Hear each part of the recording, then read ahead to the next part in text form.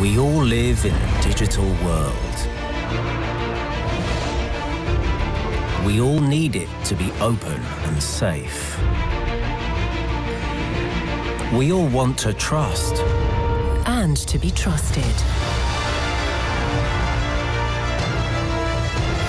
We all despise control. And desire freedom. We are all united.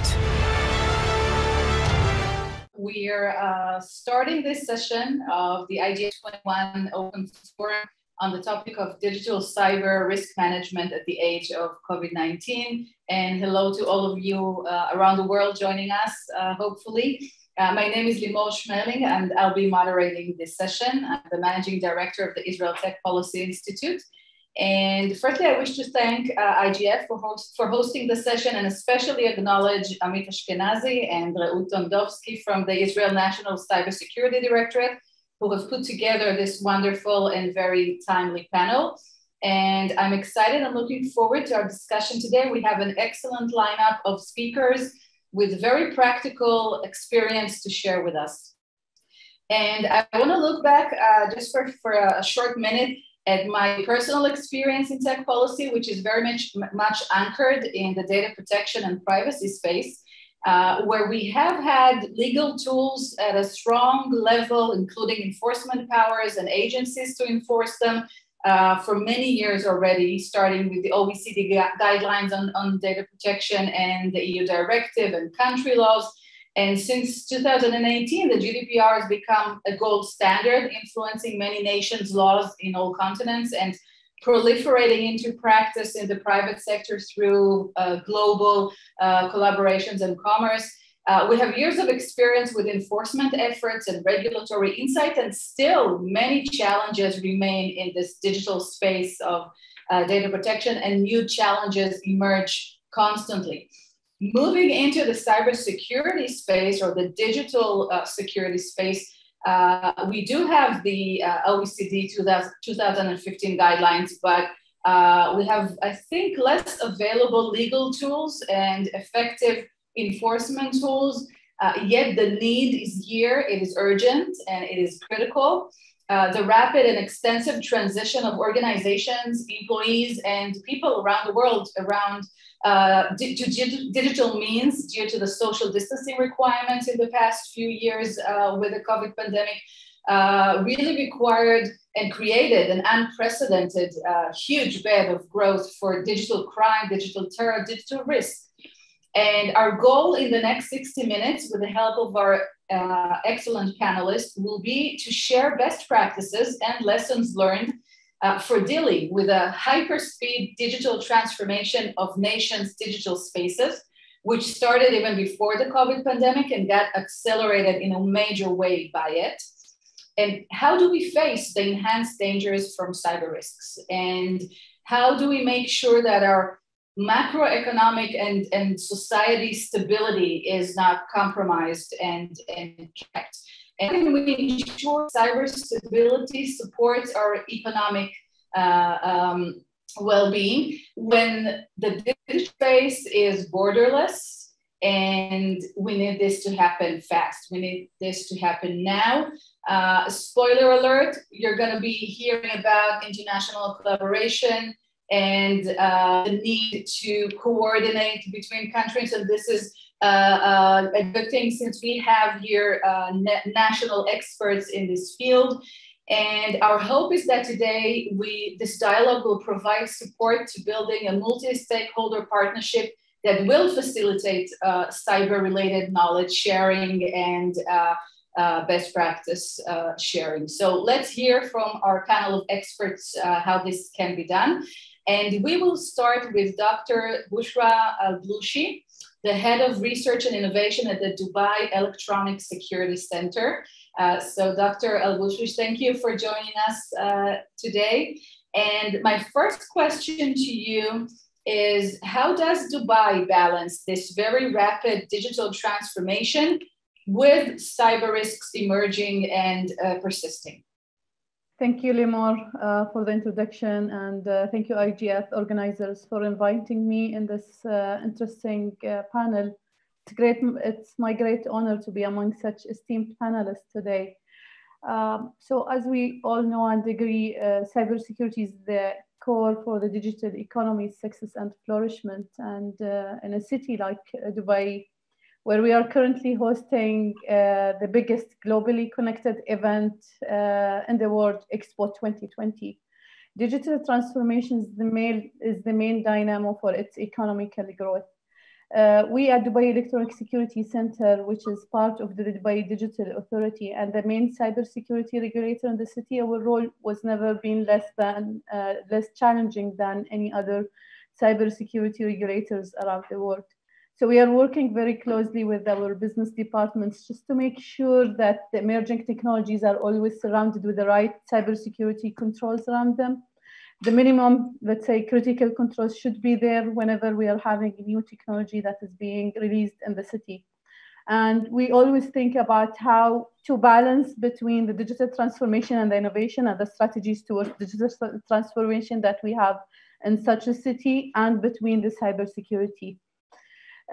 So we are not any more worried about the cybersecurity threats that will stop the critical services, but we are more concerned about cybersecurity events that might impact or an agile approach that we raise the standard or we raise the minimum controls, test them, certify them, and add up to the current standard based on what we are facing on a day-to-day basis. That's super interesting. I can share with you that Israel's government has also started thinking about autonomous vehicles and trying to think and legislate even and start the regulation to support that, including cybersecurity and data protection principles in it. So I'm sure that our colleagues would love to, if you have an English version, of that regulation, that would be already a resource that would be worth sharing. I know that I'd be very much interested to read that. So happy to get that from you later on. And you mentioned agility and being agile. Can you maybe share with us a little bit more about how you do that in practice? How do you close the gap between the lag between technology and regulation and policy? What components do you use in Dubai in your work that makes agility possible? Yeah, so as I said, usually the legal frameworks, the laws, standards, policies in other countries might take 5 to 10 years from our knowledge and interaction with other countries. But in our case, it's more agile, as I said. So the development and the issuance of the standards usually shouldn't take than 1 year.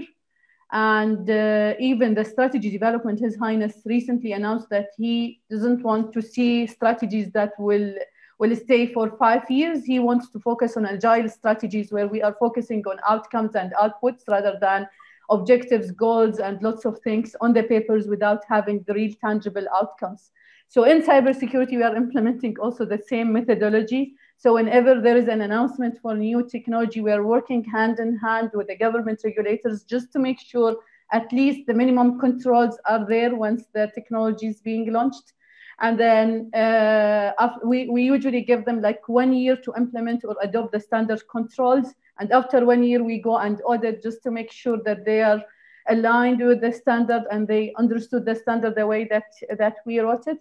And after, let's say, 2 to 3 years, we are moving from audit perspective to a certification perspective where we bring an international certification body to implement our standard and just to test the standard against those controls to make sure that what we are doing is matching with the standard with an international, let's say, recognition that says, yes, this autonomous vehicle or this connected vehicle now has been tested and the controls that we have in the standard are met, and this car is now ready to be tested in the road or in the street.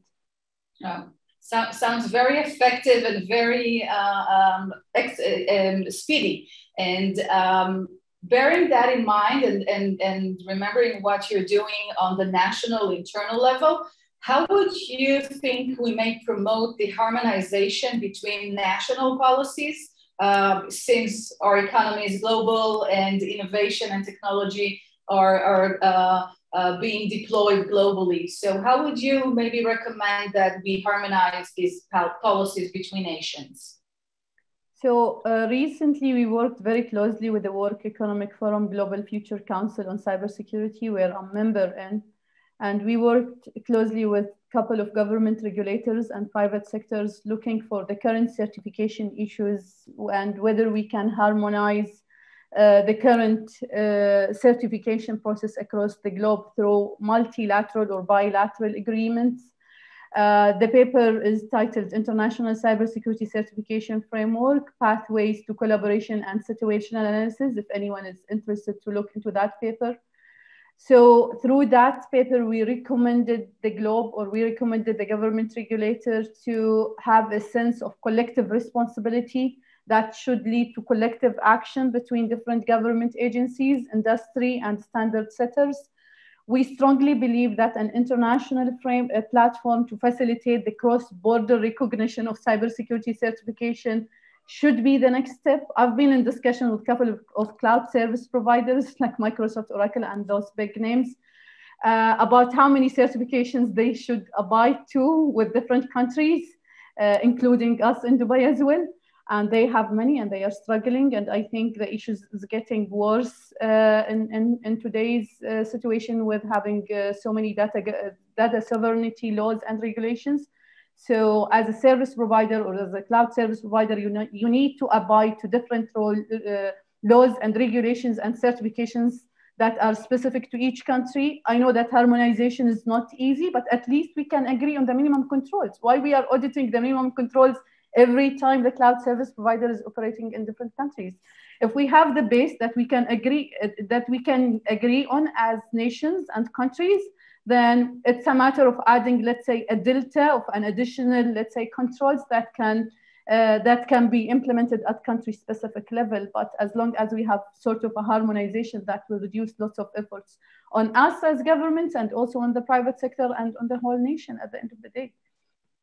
Yeah, that sounds very, very reasonable, and this brings to mind.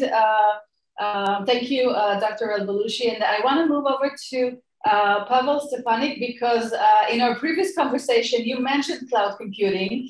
So just to connect this thread, and maybe I can invite you to share with us how the Czech Republic is coping with the advanced move to cloud computing. How can this be harmonized internationally?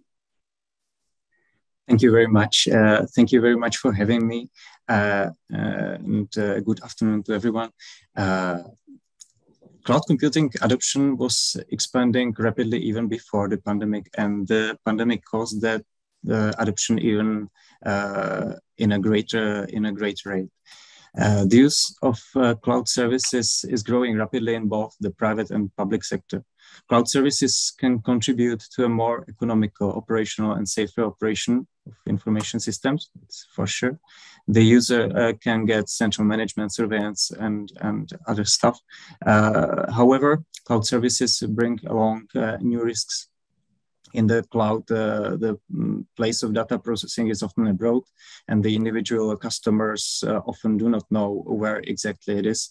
So the customers don't know the relevant aspects of the legal system of the country where the data is stored, as they don't know the legal system, they don't know who can access the data also. And there is a significant dependency on the customer on the provider of cloud computing services. So these are the main reasons why we think at NUKIP that it is necessary to regulate the use of cloud computing by public administration. There are three main principles of our cloud computing regulation. It is trust. We need to check the provider and the service that they fulfill their requirements. There's the transparency. We need to have the information about the data processing. Where is the data stored, how long, and so on, and responsibility. It is important to emphasize that the public administration body is still responsible for information security, even if it is using cloud services. On the basis of impact criteria that are defined in a decree of NUKIP, the public administration body has to identify one of 4 security levels of its information system. The security level then determines the extent of the security requirements. To be specific, for example, the data of an information system of the level high may be stored only in the EU, and the data of the critical level, which are important for the national security, only in the Czech Republic. It is also a legal condition for public procurement for cloud computing services that the security level of the offered cloud computing service must be the same or higher than the security level of the public administration information system. So there was really a brief and simplified information about the Czech regulation. And now to the harmonization. Some of you probably know that in the EU we have quite a new regulation, it's Cybersecurity Act. This regulation, amongst others, stipulates rules for cybersecurity certification of ICT products, services, and processes. It should be certified compliance with European cybersecurity certification schemes. And one of the first of these schemes should be the European cybersecurity certification scheme for cloud services. So that could be the tool of European harmonization of the mark of cybersecurity quality of cloud computing. And it is now in progress. Thank you. And I apologize for forgetting to acknowledge you properly. So Pavel, our expert, is the head of legislation for the Czech National Cyber Information Security Agency. So thank you for those comments. And you perhaps you have a thought, what would be a practical route to harmonizing maybe this European scheme with other, or any types of potential discussions that are will be promoting that end? As Dr. Albelushi said, we need to stipulate some minimum standard. And this minimum standard should be on the international level. So I think it's one of the possibilities to stand in the EU to have this standard, which would give the minimum level of the cybersecurity of cloud computing. Thank you. And can I invite you to share with us a little more of the Czech experience during the pandemic with the hyper-digitization process that influenced? I know that you were working on a strategy during COVID, during 2020, and announced it. So can you share some insight into that process? Mm-hmm. There were many things happening in the last 2 years, in the COVID years, and to the Czech National Cybersecurity Strategy, the Czech Act on Cybersecurity Tasks, NUKIP, I say NUKIP, that's the abbreviation for National Cyber Information Security Agency in Czech. It tasks NUKIP to provide a national cybersecurity strategy and related action plan to a government for its approval. This strategy must be reviewed every 5 years or in a shorter period if needed. The National Cybersecurity Strategy is the baseline document that sets the main direction, strategic goals and approaches for the nationwide effort to achieve the sufficient level of cybersecurity. As it was said, the strategy was approved at the end of the COVID year 2020. Its action plan a half a year later then. And in the year 2020 ended one of our national cybersecurity strategies, so we have to provide a new one regardless of COVID. We faced rapid digitization before COVID, but the COVID makes it even faster. The pandemic, within a few months, managed to persuade our society that cybersecurity is an important problem that we need to handle. At times, people had to rely on digital means to shop, to keep in touch with their loved ones, to do their jobs, to ensure the education for their children. And the citizens of the Czech Republic came to realize how much we gain from technology and what it means when it doesn't work. I could mention cyber attacks in some of our important hospitals. And by the way, some of the attacks could only be prevented as a result of functioning domestic and international collaboration and information sharing. In the year 2020, NUKIP also issued a warning. It's one of specific measures that is possible to issue according to Act on Cybersecurity, Czech Act on Cybersecurity. It was a warning about the higher intensity of the threat of cyber attacks, particularly in the healthcare sector.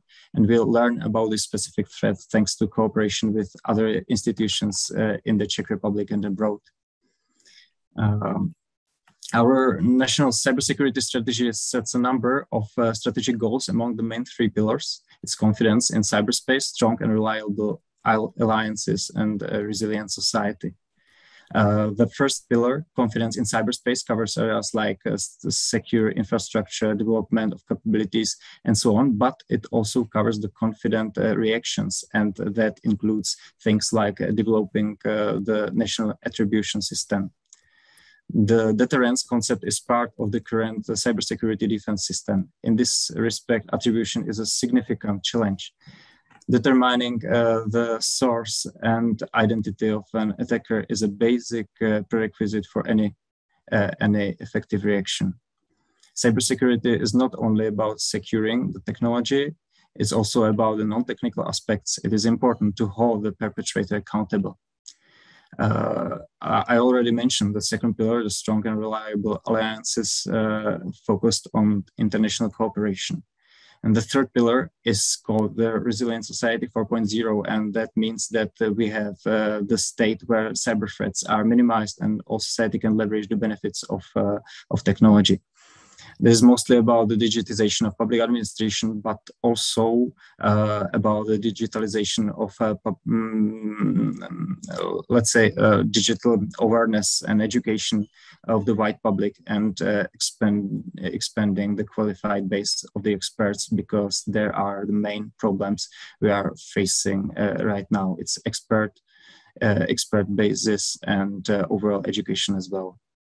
And we do at NUKIP a number of initiatives supporting education from young children, students, educators, public servants, elderly people, and of course, healthcare sector personnel. So that's to our activities connected to the National Cybersecurity Strategy of the Czech Republic. Thank you. Thank you. That's super interesting. You've had a busy year, that's for sure. And I have to say that I'm going to take some liberty as a moderator and comment that the national attribution system is something that really tickles my interest. But if we have time, I will try and maybe revisit that topic. And thank you for now, and move on to our next expert, who is Robert Kosla, the director at the Cybersecurity Department of Poland. And Robert, I saw that you were writing during these past few minutes quite a few comments. So feel free to just share with us everything that you've collected, listening to Bushra and Pavel. That would be great. And let's start with that, and then maybe I'll pose some questions afterwards. Thank you very much, Limor. Yes, I took some notes, of course, as Bushra and Pavel inspired me also to present how we approach the challenges.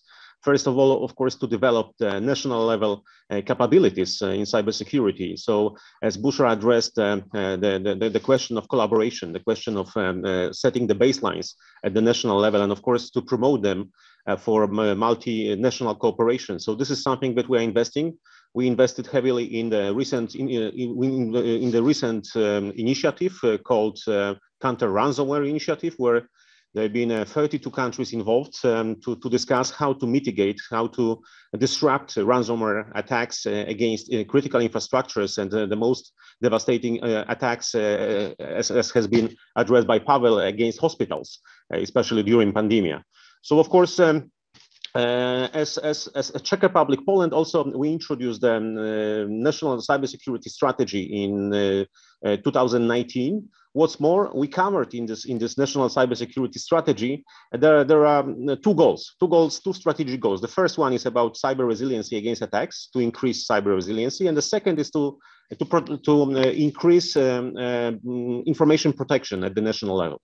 So of course, we following the strategy, that is quite short document, this is 32 pages, we developed the action plan, and the action plan, the major problem, the major challenge for action plan was financing. So the last column in the, so we identify stakeholders, we identify all the actions covering cyber hygiene, covering cyber skills development, covering qualifications as well. So not only IT related qualifications, and we formally endorse 3 types of IT qualifications for the new jobs descriptions. And we also endorsed officially, formally, 3 OT qualifications. So this is something that we will be open to share also with other countries, as we think that could be a good foundation for the recognized qualification model worldwide.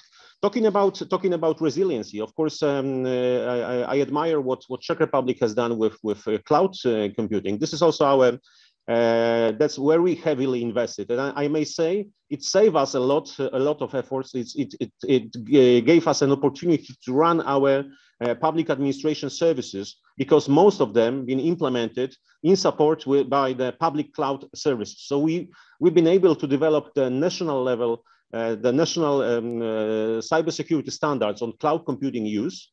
This is the document that defined 4 levels of information, four level of and requirements for 4 level of information, starting with the open data and ending with classified information. So we introduced this model. We work with vendors, with global vendors on a validation program. So all the services, and right now we have a marketplace for the public administration, and also that may be used by small and regional, small and medium enterprises. They can contract directly the cloud services, and currently in this repository, in this marketplace, we have more than 500 services, from infrastructure as a service, from platform as a service, and ending with software as a service. So this effort on increased resiliency based on cloud computing and very strong partnership with public cloud service providers. And I can tell you that, because we are talking about COVID time and what was the impact of COVID. When we had the discussion with our national security authorities before COVID started, it was quite difficult to discuss the use and how we use public cloud services. Of course, there was very conservative approach by national security authorities. They've been looking only to the government cloud environment rather than public cloud environment. But of course, when we introduced our national cybersecurity requirements for cloud computing, we covered both scenarios, of course, depending on the classification of data. So as COVID has started, we've been ready actually to start to use public cloud services in so critical systems like, for instance, the vaccination registration, like vaccines distribution system. So all those services are actually run based on a public cloud service. And of course, I agree with Pavel about trust, transparency, and responsibility. That was covered in validation program. That's what we ran with global players. What's more, Poland is actually looking for them big investments right now from Google and Microsoft, announcing to build the regions. First, Warsaw region in Poland by Google, and also the full infrastructure, full region by Microsoft, but will support, of course, the data location in Poland itself. But at least both are the areas related to resiliency. And the last point that I wanted to address, I think this is one of the best practices. We implemented at the national level, we implemented a digital wallet. So digital wallet is used by us and by all the citizens to store data in one place in electronic format. This is personal ID, this is driving license. This is also related to COVID certificate. So everything is in one application. So it actually helped a lot of citizens, and we've seen the growing number of users. What's more, of course, having the federated ID supporting this digital wallet. By the way, Poland is the only country in the European Union having this digital wallet implemented in this scale. So we've shared this best practice with European Commission, and we also offer to contribute heavily to the process that is ongoing on the revision of eIDAS regulation for consolidated, of course, the management of electronic identity. So those are the major activities that we implemented in Poland. As I said, I think focus on resiliency, focus on the very good partnership with industry. So that since in October 2019, we ran cybersecurity cooperation program. This is not declarative partnership, but real partnership with industry. So it's focused on 5 areas. This is first, it's about to improve the public administration competencies in cybersecurity. So industry works with us on the education programs, and we started education for local and regional governments, and up to date, we trained more than 6,000 people for last 12 months. Then we use also this partnership, cybersecurity cooperation program, for sharing information of cyber threats. So cyber threat intelligence is openly shared by industry with us, of course, to increase our situation awareness and to be better prepared for any type of attacks. The third, related to cyber resiliency, is to develop cybersecurity recommendations, security baselines. So we currently publish the set of baselines developed together with vendors like Microsoft, Dell, and IBM, VMware. And they've been used also during the pandemic. We recommended how to harden the remote work and the environments to be better protected against attacks. And the fourth is it's about preparation to certification and evaluation. So this is something that was addressed by Samsung. They're very strongly interested in evaluation certification of the mobile platforms, mobile devices, and of course the Knox platform. And the fifth one, it's about dissemination of information about innovations in cybersecurity. So we work together with vendors, with companies, and we promote the development of the new solutions, software, hardware, and the services. So that's our actually cyber resiliency, partnership, and also identity and digital services for the citizens. Thank you very much. Thank you. Thank you so much, Robert. I have so many questions. There was so much content in here. I'm going to just touch upon, I think, several points and maybe ask you some short questions. One thing I heard, and I'm making sure that I understood correctly, that before COVID, there was hesitance to move into the cloud, at least for more high-risk type of services. And COVID really gave a push into the cloud, both public and not only private, and really triggered this transition. But still, at the same time, I heard that you do support and you're glad that you will have regions from international cloud providers. You will have local regions in Poland, so you can use them in cases where you feel that the risk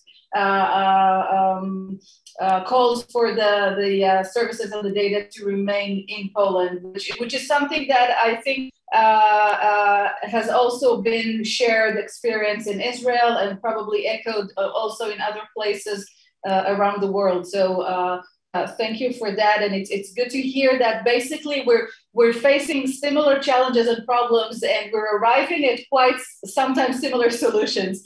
Something that was very interesting that you mentioned in passing, which I want you to maybe elaborate on, and that is disrupting ransomware. And as in Europe and Israel and probably additional places around the world, maybe Bushra can share with us also afterward, because I saw you were nodding ransomware attacks, especially on health organizations and hospitals. How do you disrupt that as a government? What did you do? This is quite interesting, and then we use any means. So it means, of course, the legal measures. So first of all, we collaborate with law enforcement, and we discourage victims to pay any ransom. What's more, we provide support, operational support, and support on site to recover from the attacks. In most of the attacks that we observed, also including hospitals, when there was the direct support from our ransomware expert team deployed on site, we've been able to recover all the data within few days. So even if the most devastating attack, like one of the regional hospitals targeting, or where the 1,500 of devices been encrypted, including, of course, the computer tomography, so all the medical devices were also not reachable.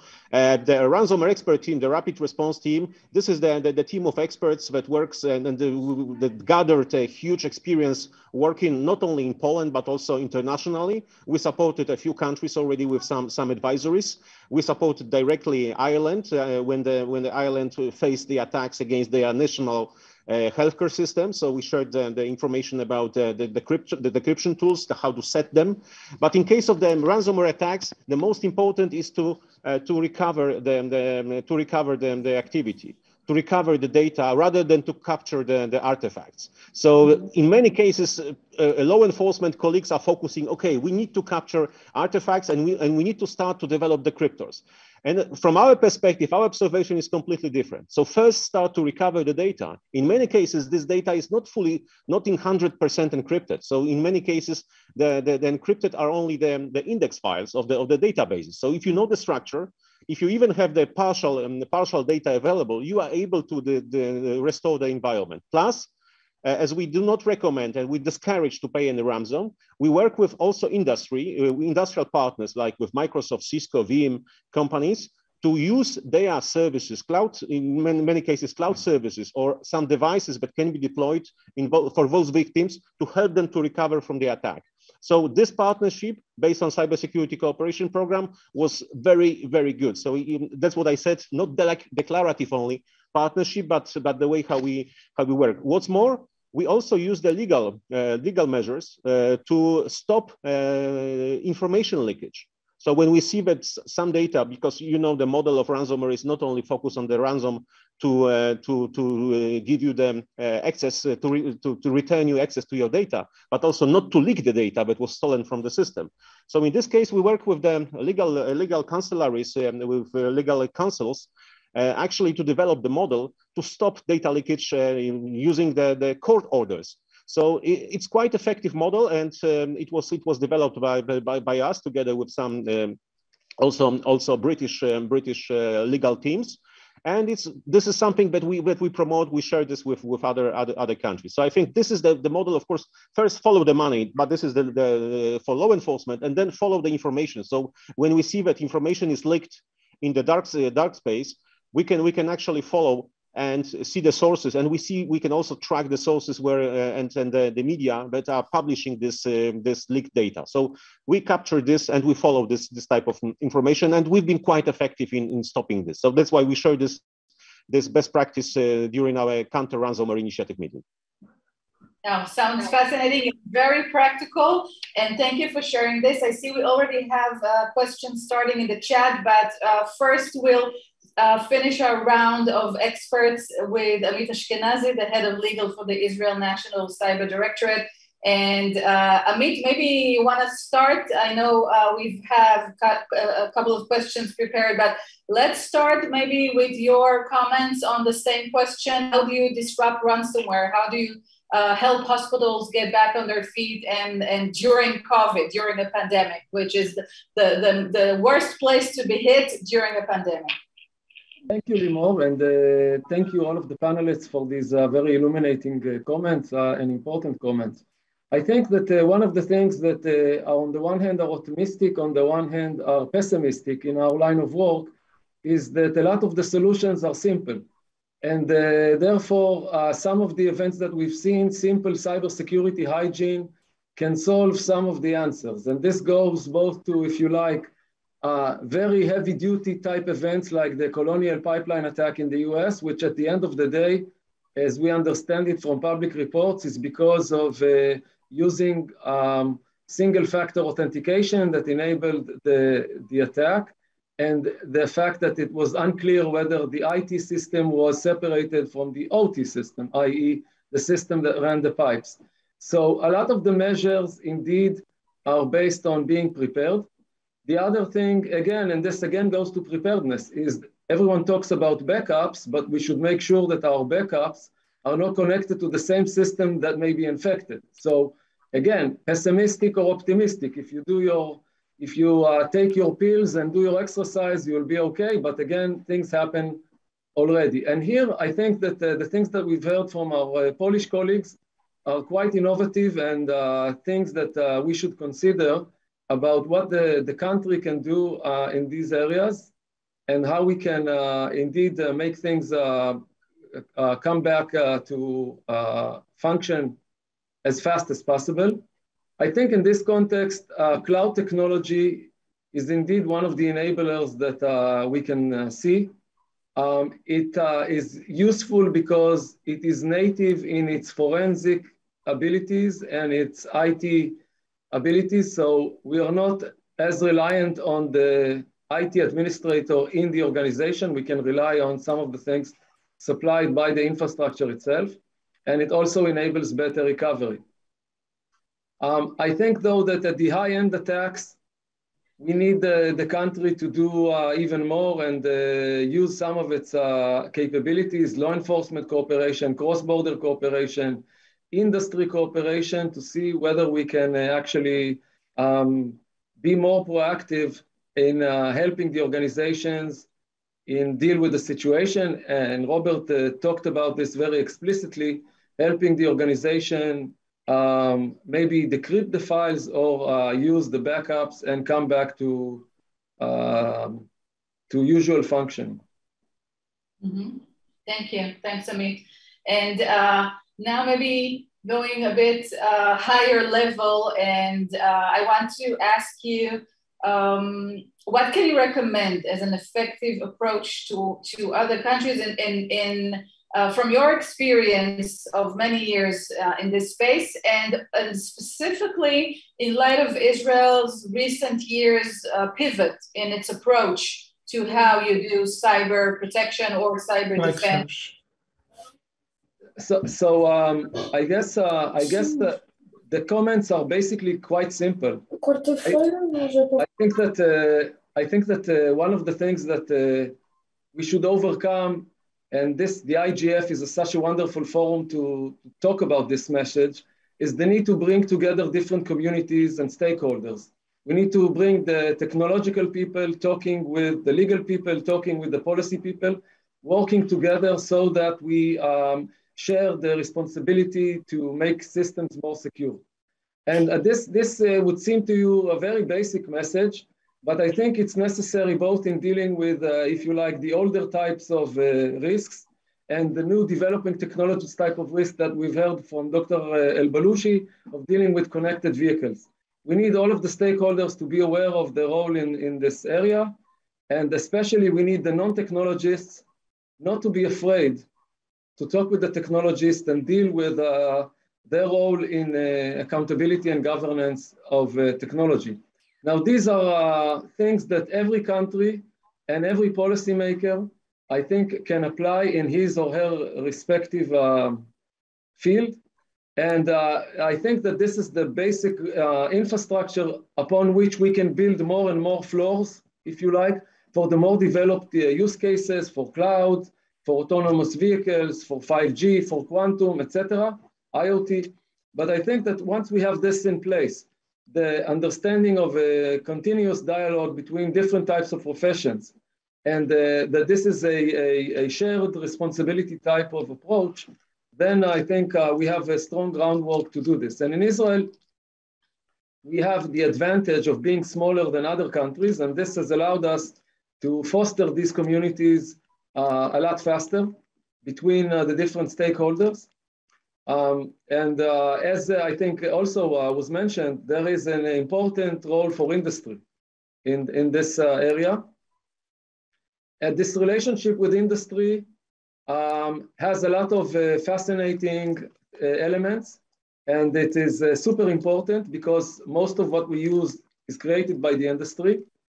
But what we're seeing in recent years in Israel and in other places is the role of the state in these relationships. So we are not only accepting technology and products as such, but we also are asking for more accountability and responsibility.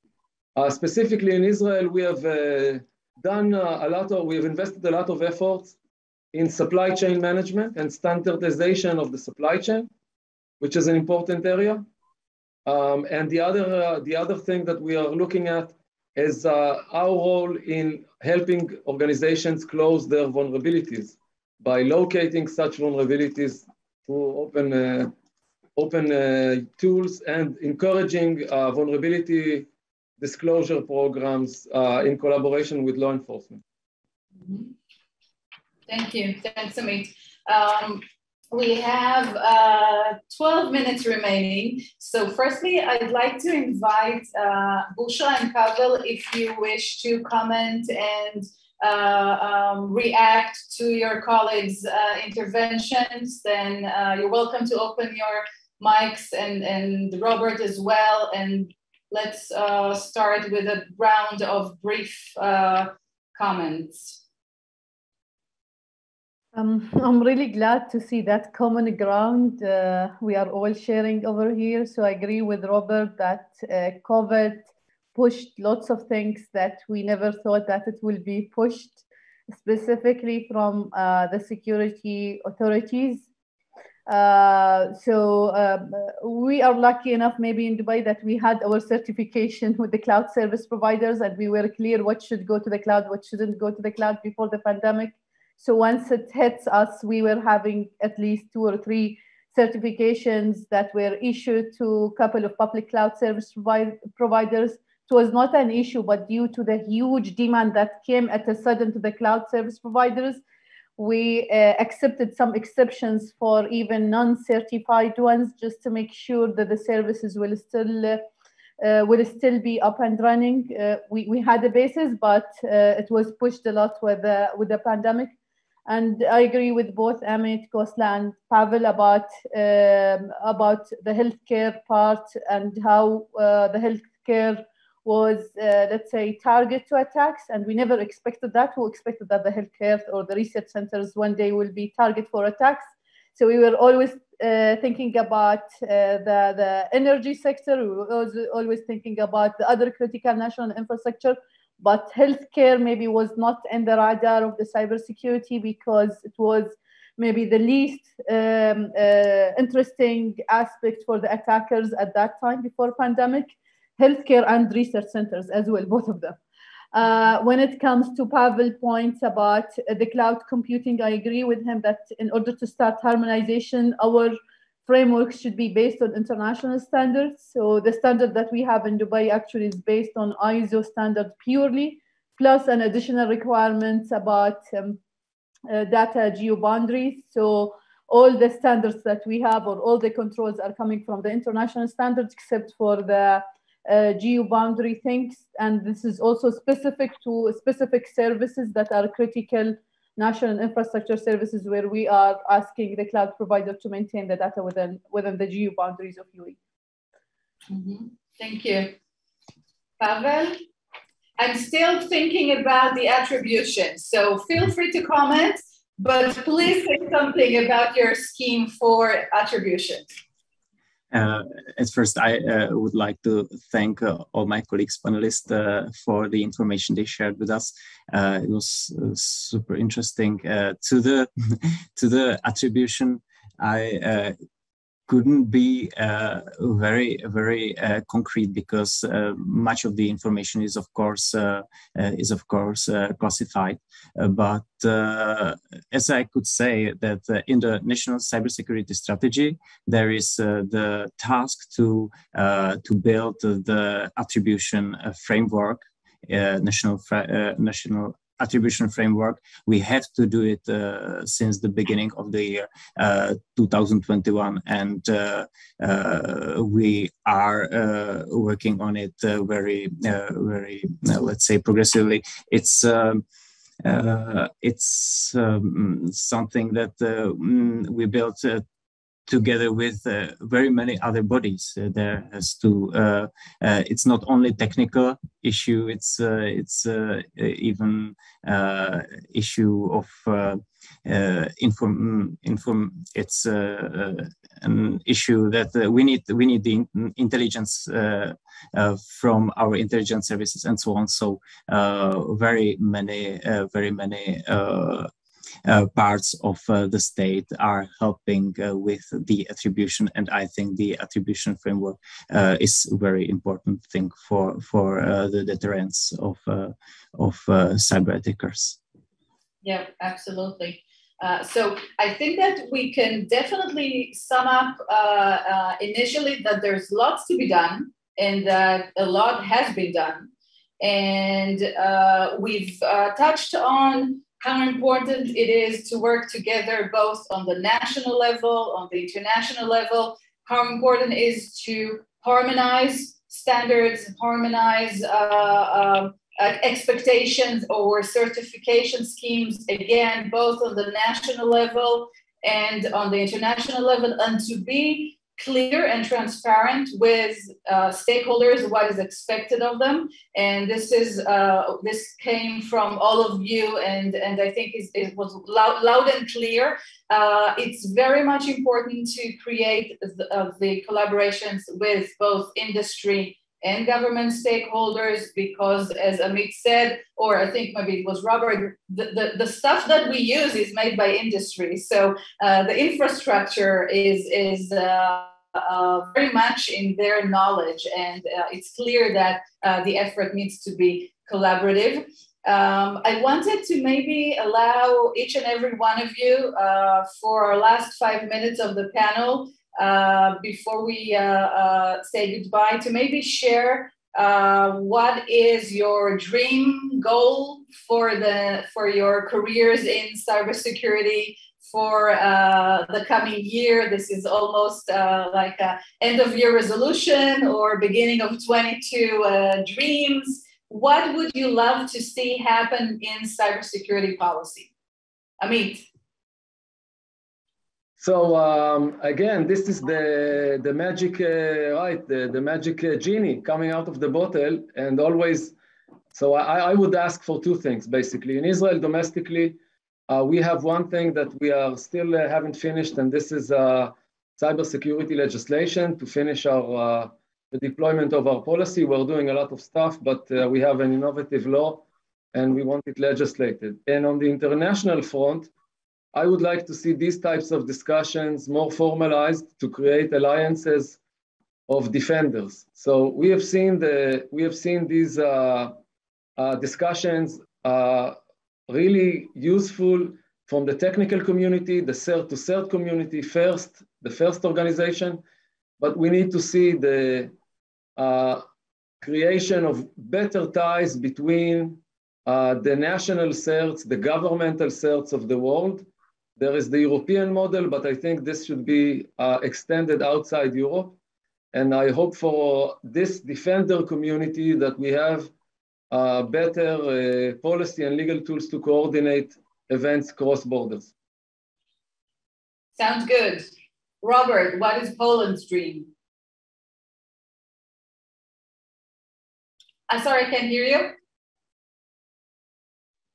Poland's dream and my dream is actually, my dream, I will start with my dream first. My dream for next year is actually to be more active and develop cybersecurity reference architectures. That's what we initiated to work with the industry. Based on the recent attacks, and also combining components that are necessary to increase resiliency of the public sector and also small and medium enterprises. So reference architecture, first of all, for local and regional governments, and also in the same time reference cybersecurity architecture for healthcare system. That's what we are working right now and initiating right now with the very strong interest from the industry. So we will continue. And the national level dream is to amend the law on national cybersecurity system. The amendment will include the more power in operational structures, so establishment of sectoral CSIRTs, and this is the idea and the best practice that we borrowed from our colleagues from ENCD from Israel. We also, based on this legislation, we will introduce the regional SOCs, security operations centers that will support regions in monitoring and management of security. This is the concept that we also shared with European Commission, and last week I just had a chance to present it in front of the European Cybersecurity Competence Center. So this is the concept that will be also financed from the Resilience and Recovery Fund, European Fund. So that's where we will allocate the major interest. Of course, in parallel, we will also invest in ISAC, so information sharing and analysis centers for specific domain. We have one of them already established, covering subsector of railway, and we are thinking about other ISACs to be established. So that's a dream of amendment and implementation of the project that's been already drafted. Thank you. Good luck with all that. Bushra, do you want to share yours?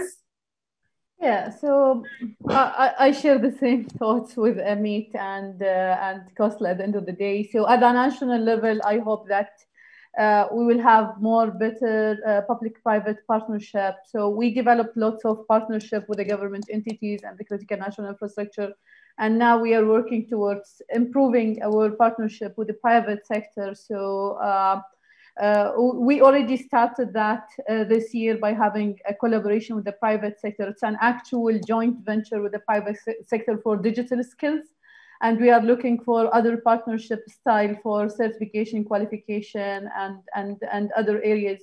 When it comes to the international side, so as I said, we have the World Economic Forum paper or report that has been published. I hope that this won't stop at the paper publishment or report publishment stage, and I hope that we will take an action towards harmonizing or at least having bilateral or multilateral agreements when it comes to certification. I hope that one time, instead of having those efforts duplicated across different countries, we will have it in one, or at least we will have sort of a bilateral agreements where we recognize each other's frameworks and certifications. Yeah, worthy cause. And Pavel, last but not least. Thank you very much. At the beginning, I want just shortly react on one question in question place. The question is, how are you prepared to address challenges posed by the disruptive technologies? I just want to invite everybody to look at our websites, nukip.cz, where you can find Prague proposals on the EDTs, which is a product of our conference. We organize Prague 5G conference, and there are many other materials, for example, National Cybersecurity Strategy of the Czech Republic. It's all in English, so you can find some answers there. And my answer to your question, Limor, is to implement the Czech National Cybersecurity Strategy in the next year, as we want. Thank you very much. Thank you so much. This has been a pleasure and super interesting and very practical. And I really appreciate all of your contributions and cooperation.